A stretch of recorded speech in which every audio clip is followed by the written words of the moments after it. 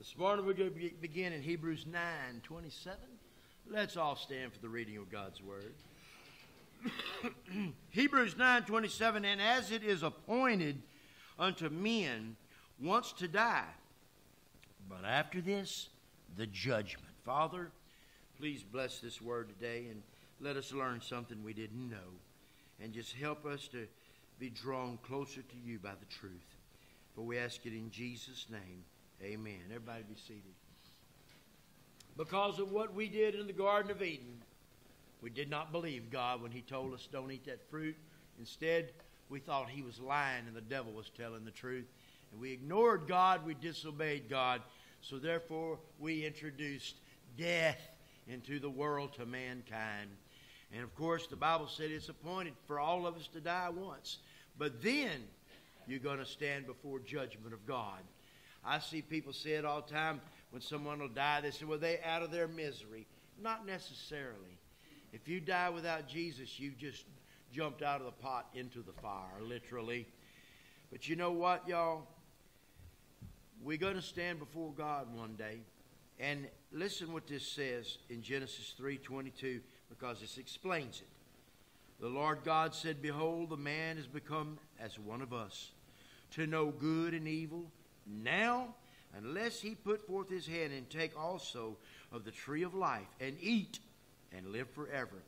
God gave us instructions on how to break the chains of this curse of death and hell. He showed us what to do. And what he told the early man was you take a lamb and you come and you slaughter it and let its blood pour out and give its life instead of you. Now, we know that lamb couldn't save you. But the faith in believing God was going to send us a special lamb, we use a little lamb as a substitute until that real lamb came. That's what it's about. And even in the very beginning with Cain and Abel, Genesis 4:3, and in the process of time it came to pass, Cain brought of the fruit of the ground an offering unto the Lord. Well, he brought something he was very proud of. He probably had some big, pretty red tomatoes and yellow squash and beautiful green okra. He brought it all to God. He was very proud of it. But listen, and Abel, he also brought of the firstlings of his flock and the fat thereof. And the Lord had respect unto Abel and to his offering. He didn't just bring him a sheep. He found the fattest one in the bunch, the healthiest, the prettiest, and he gave that to God.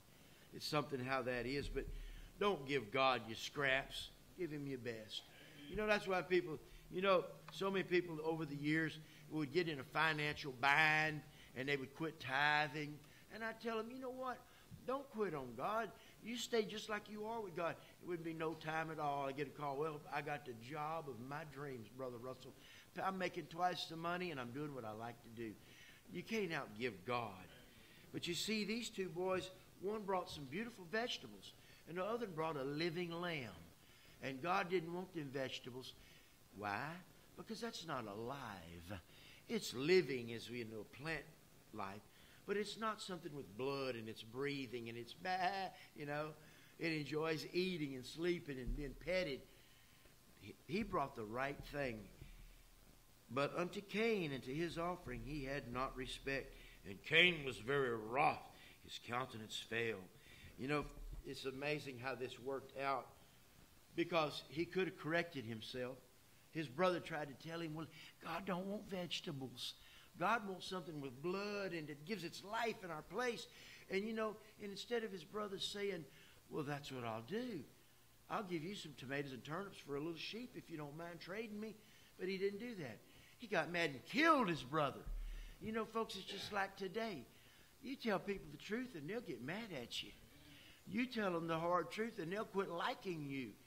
And it's so easy to be saved, but people reject it, and it's out of ignorance. Anyhow, moving right along, I want to say this because today we have this little demonic saying, any religion's a good religion. Tell that to Cain, because his religion was tomatoes and okra, and God said, I don't want that garbage, and you can get that out of my sight. Folks, you can worship God the way you want to, and God will say, get out of my sight. or you can do it the way the Bible says, and God will not only have respect for your offering, but He'll have respect for you. I want to do it God's way, not man's way, not my way, not common sense way, the biblical way. Well, here's a command, because death was coming to Egypt. Exodus 12:3. Speak unto all the congregation of Israel, saying, in the 10th day of the month I shall take to them every man a lamb, according to the house of their fathers, a lamb for a house. Now your lamb shall be without blemish, a male of the first year. Thou shalt take it out of the sheep or from the goats. You know, this lamb is just like Jesus. It can't have a scar on it. It can't even have a spot on it. And it can't have no sores on it. Just like our Jesus. He wasn't spotted by the world, and He didn't have not one sin on His soul. Therefore, He was a fit appeasement for our soul. You know this already. I couldn't die for you because I'm a sinner like you. And you couldn't die for me because you got your own sin to deal with. But Jesus had no sin. Therefore, He was the lamb. All this time we've been using little fuzzy lambs. But what it all boiled to, these were just a foretelling of the Lamb of God, the Son of God, who is perfect without a spot or a blemish, and He would be sacrificed, His blood and His life for us. And you shall keep it until the 14th day. 14 in the Bible means deliverance of the same month. And the whole assembly of the congregation of Israel shall kill it in the evening. You know, Israel congregated together in the evening, and they killed Jesus. He was that lamb. He was that perfect lamb. They shall take the blood of that lamb and strike it on 2 posts of the door and the upper post of the house wherein they shall eat it. You know, when we get to the Lord's Supper, they took their same meal, their bread and their wine, and they ate it. Folks, you see, this is showing us that Jesus not only gave His blood and His life to save us, but His body is how you keep going. It's a spiritual nutrition. We don't eat the flesh of Jesus, but as a token, they sat up while death passed over them. They had to have their strength because they were fixing to make a journey through a treacherous desert, heading to the promised land. That's what God promised them. You and I, we need our lamb for nourishment. We're having it now. That's what we're doing. Because we got a longer journey. We're headed to the promised land. And they went through scorpions and heat and thirst and drought and spiders and snakes. We're going through a lot worse. We've got Congress. But you know, folks, when you look at this right here and you see, this is very, very clear. And the blood shall be a token upon the houses where you are. I shall see that blood, and I will pass over you with death. That's what that means. And the plague shall not be upon you to destroy you when I smite the land of Egypt. Folks, America has got a smiting coming. We're fixing to be smitten, and boy, do we deserve it. But listen, if you got the blood on the doorpost of your heart, the blood of the Lamb, you don't have to worry about death smiting you because it's going to pass right over. That's the promise of God. The Jews had their lamb, but then 2,000 years ago, the real lamb came and gave his blood. I had a lady in another religion told me, well, why do you like this blood stuff so much? I said, because it's what saved me. Without the shedding of blood, you can't be so, oh, I don't agree with that. I don't agree with that at all, she said. Well, the Bible says right here in Hebrews 9:22, and almost all things by the law are purged with blood.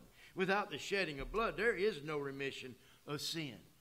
If Jesus wouldn't give His last drop of blood for you and I, we would still be eat up with sin on the road to hell.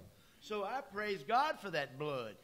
You know, today, so many churches will not mention the blood. They won't talk about the blood. Folks, the blood is what made death pass over them in Egypt. And that's what's going to make hell pass over you one day.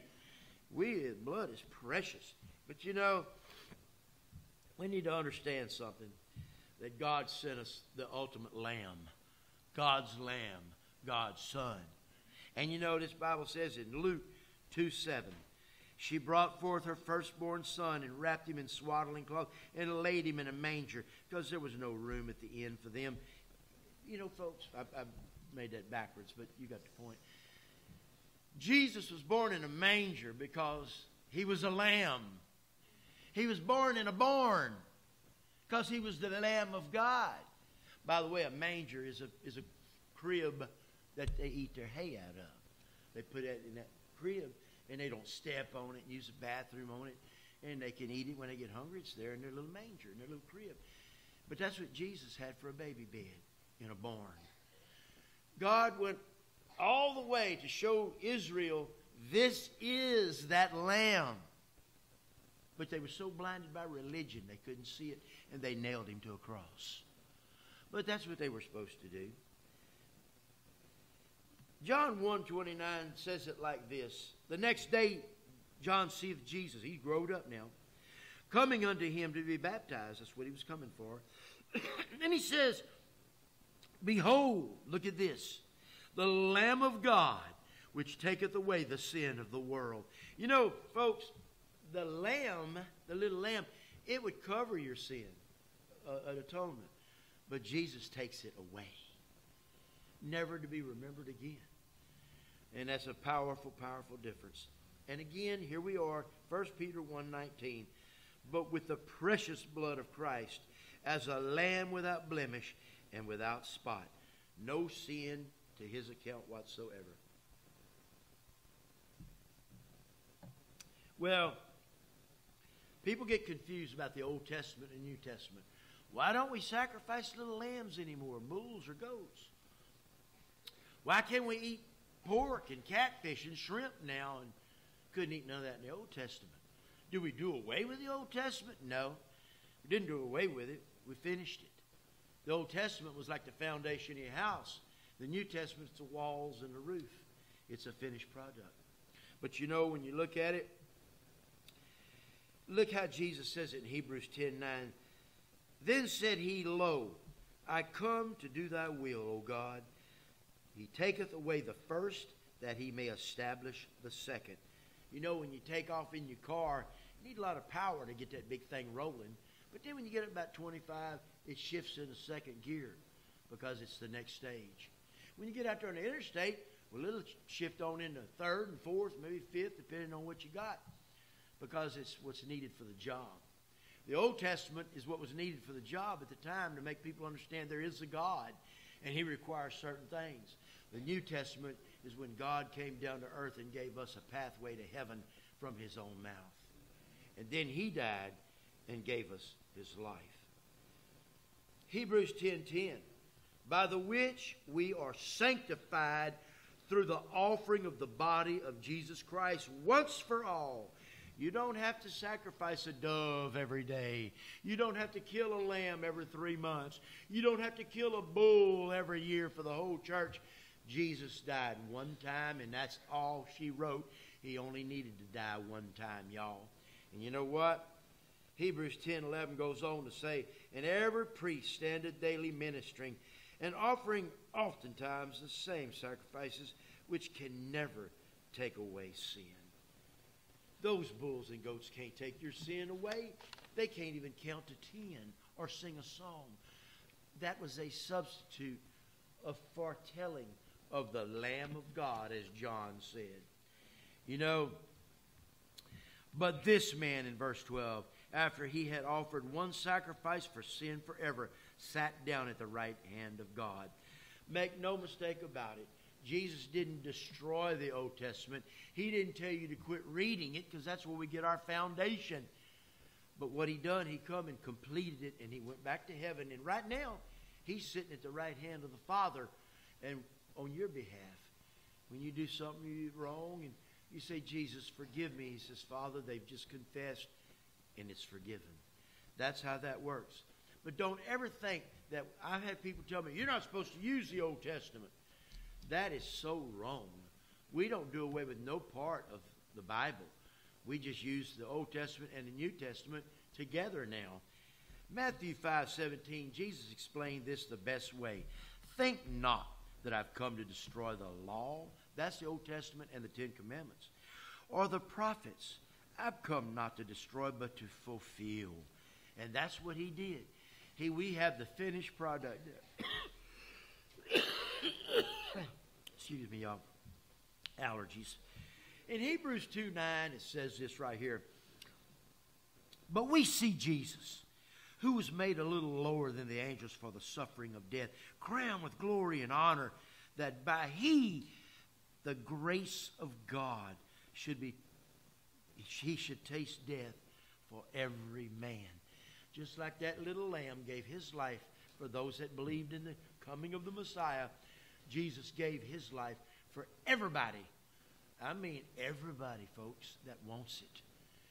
We know that many have rejected him over the years.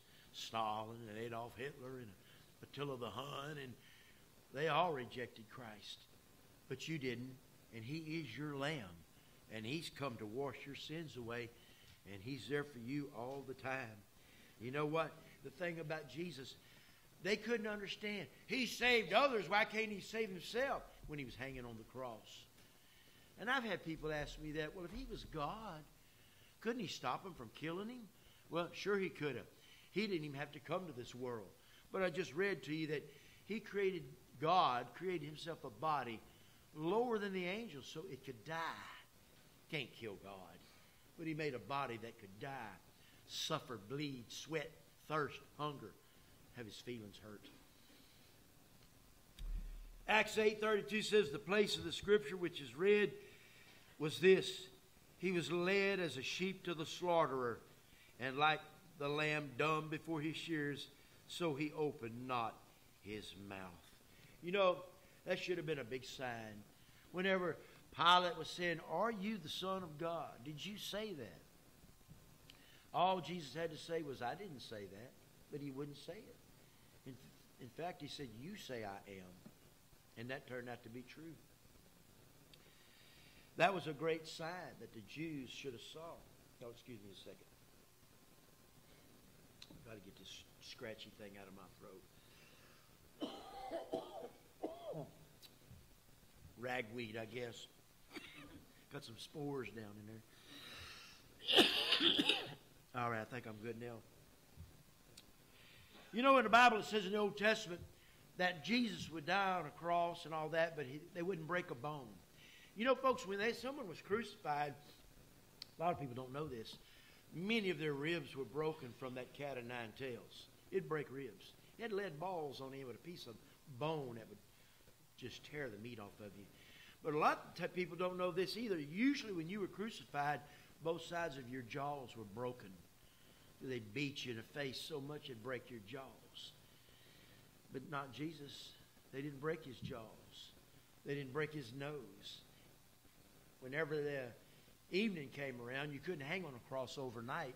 Standard procedure was they came along and they would break your legs. You couldn't push yourself up to get a breath and you'd hang there and die. And that was what they did. But when they came to Jesus, he was already dead. So they didn't have to break his legs, that the scriptures would be fulfilled. Why didn't the Jewish priests say, man, I've never seen him not break nobody's bones before. That must be the Messiah. Because, folks, you can be so blinded by religion you wouldn't recognize God if he came to your house. I see that every day. People are so caught up in their religion, they have no room for God whatsoever. That's where we are here. That's why they didn't recognize Jesus as the Messiah. They killed him. But that was all in the foretelling. That's how it had to be. Well, John 19:32 says, then came the soldiers and brake the legs of the first and of the other, which was crucified with him. But when they came to Jesus, they saw that he was dead already, and they brake not his legs.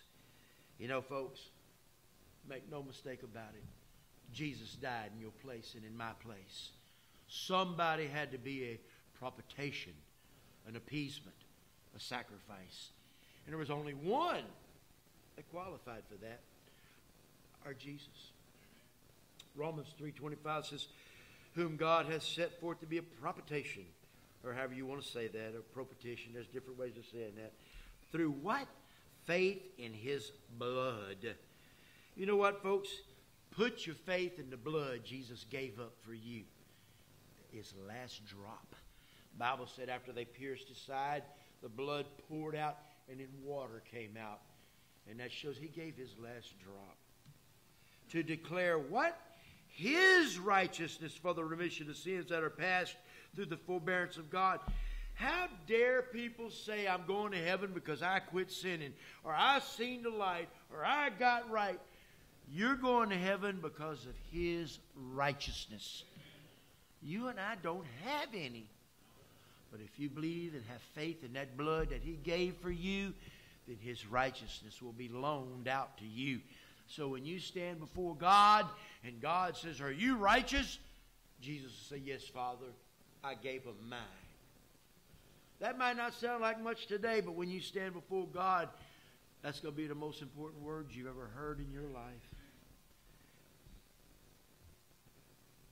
In Mark 14:22, and as they did eat at the Lord's Supper, Jesus took the bread and he blessed it and he brake it and gave it to them and said, take, eat, this is my body. And he took the cup after he had given thanks and he gave it to them and he said, drink ye all of it, for this is my blood. You know, folks, I'll tell you something. This is when they sit in that room and they had their nutrition from the lamb. They didn't actually eat the blood of Jesus and his flesh. But what he's trying to say is he gave his flesh. He gave his blood. And today that is the source of our strength. We don't physically put it in our mouth and chew it and swallow it. But it is our nutrition, spiritual nutrition, that he gave all of that to us. We are so blessed. He said unto them, this is my blood of the New Testament, which was shed for many. You know, folks, I have to say it again. I don't deserve to go to heaven, and you don't deserve to go to heaven. But God took our whipping, and he put it on Jesus, who didn't deserve it. God took our beating and our death and our hell, and he gave it to Jesus in our place. How can we not be grateful? How can we not get up and come to church on Sunday morning? That's all he asks. Sing a song to him and tell him thank you that he gave his life that you don't never have to die. Oh, folks, we need to be grateful. In Isaiah 53:5, but he was wounded for our transgression. He was bruised for our iniquity. The chastisement of our peace was upon him, and with his stripes we are healed. Folks, one day we're going to stand before God, and it's going to be a test whether the devil has got you, and believe me, you don't want that, or whether you belong to God. The Bible is very clear. Only those that can overcome the devil are going to go to heaven. And I'm going to tell you right now, you and I, we cannot overcome the devil. But boy, we got a precious friend that can and will and does. And right now, if you are born again, listen to what this Bible says.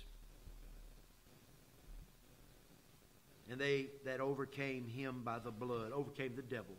And they, in Revelation 12:11, and they overcame him by the blood of the Lamb and by the word of their testimony, and they loved not their lives unto death. You know something? Grab all the gusto you can, because you only go around once. Another lie right out of hell.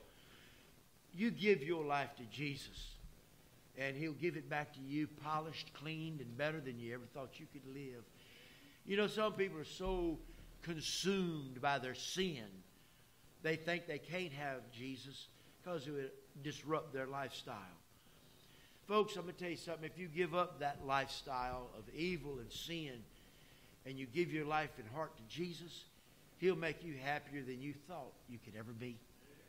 And not only that, but when we stand in judgment one day, we'll be okay. Some people ain't going to heaven in Revelation 21:27. And there shall in no wise enter into anything that defileth, or whosoever worketh abomination, or maketh a lie, but they which are written in the Lamb's book of life. People that are full of religion, People that are full of good works and they think God owes them. People that are self-righteous and think they're better than everybody. I got bad news for them. Because those things will not enter into the kingdom of heaven. Only those that have been washed in the blood of the Lamb. And today, read your Bible. See which sins are called an abomination. They're listed right here as well. People today, they've lost their morals. People, they don't care what the Bible says. They go to these occult churches and they get them all hopped up on emotion and make them think they got something we don't have.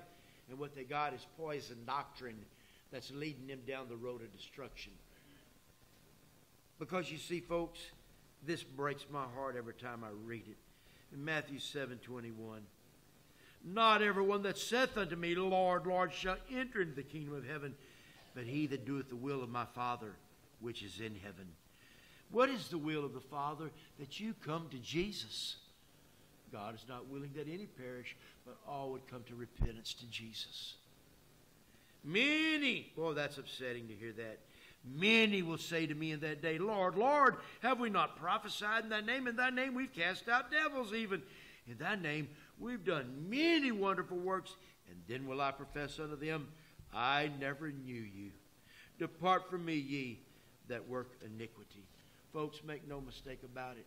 Being a Baptist or a Catholic or a Pentecostal, that's not going to give you a free ticket. Trying to be good, even coming to church every Sunday, that's not going to get you into heaven. This says, haven't we prophesied? That's preachers. Preachers are preaching today, and they're on the road to hell. Because there's only one way. That's through Jesus Christ our Lord. Well, you know what? I'm going to tell you in 2 Corinthians 5:17, therefore if any man be in Christ, he's a new creature. Old things are passed away, and behold, all things have become new.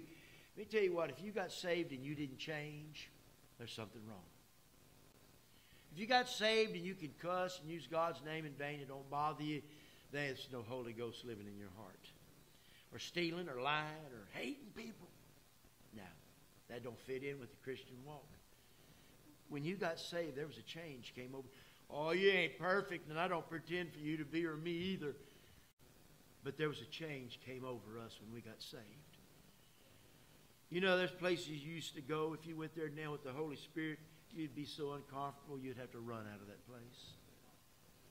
The way we used to talk, now that you got the Holy Spirit, you don't talk like that no more. It's a fact. Therefore, again, if any man be in Christ, he's a new creature. And old things are passed away, behold, things have become new. Well, do we do that to get saved? No, we do it because we got saved.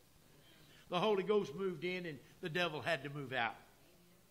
But listen, y'all, in Matthew 7:13, enter ye in at the straight gate, for wide is the gate and broad is the way that leadeth to destruction, and many be that go in thereat.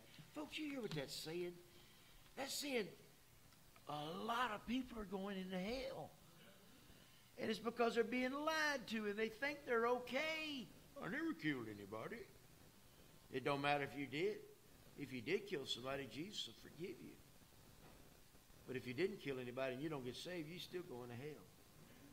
Because straight is the gate, narrow is the way that leads to life, and few be that find it. Don't presume you're going to heaven. Read your Bible and make sure you're going to heaven. That you've done what you're supposed to do. Because like this says, it's a straight gate, folks. You don't just go through life wide open and rope it.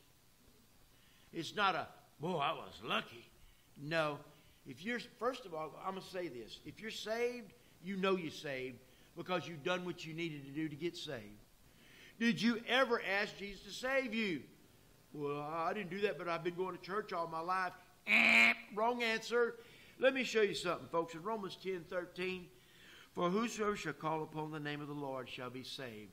It don't say nothing about quit sinning. It don't say nothing about joining a church. It don't say nothing about putting your money in that offering plate. Romans 10:9. If you'll confess with your mouth the Lord Jesus, and you really do believe in your heart that God raised him from the dead, you will be saved. It's not a material thing. It's not a legalism deal. It's not a monetary deal. It's a faith deal. We didn't believe him in the garden, but he gives you a chance to believe him now. And that's why we celebrate Christmas. The greatest gift that was ever given. The gift of eternal life through God's Son. And let me add, who gave his life for you. Today you can be saved. The good thing is, you can be saved in your bed tonight, on your way home. You can be saved sitting at a red light. That's between you and God. Don't even need a preacher. But with your mouth out loud, you say, Jesus, I believe you died on that cross. And because I know you're God, you had the ability to come back from the dead, and I believe that. Now save me, Lord. Wash my sins away with the blood of that Lamb that you are. And folks, this Bible said if you do that, you're saved immediately. And you cannot get unsaved because he bought you. He bought you with his blood. And you belong to him. And immediately he said, I'm going to build you a mansion in glory, that when you walk through them pearly gates and see your house, you're not going to believe your eyes. It's there and it's free because he bought it. He paid the price. The Lamb of God, born in a barn in a manger. Our great Messiah lowered himself to the animal state to save your soul. Took a beating like nobody could ever imagine. He did that for you. The people say, nobody loves me. I could slap them when they say that. After what Jesus did for you, nobody loves you. You better read your Bible and go to church. Let's pray, y'all. Thank you, Jesus, for a wonderful message in this Christmas season. And Father, we just will never be able to thank you for the greatest gift that was ever given. Your precious Son, who never sinned once, but he died for ours. Father, we had a debt we could not pay, and Jesus paid a debt he did not owe. And because of that, we have heaven to look forward to, and we have hope. Father, thank you so much. If there's one here today that's lost and never been saved, speak to that heart. Let them come talk to me now so we can pray together and make sure they do it right. And they can leave this little old country church with everlasting life. In Jesus, the Lamb of God, we pray. Amen. Come on, y'all.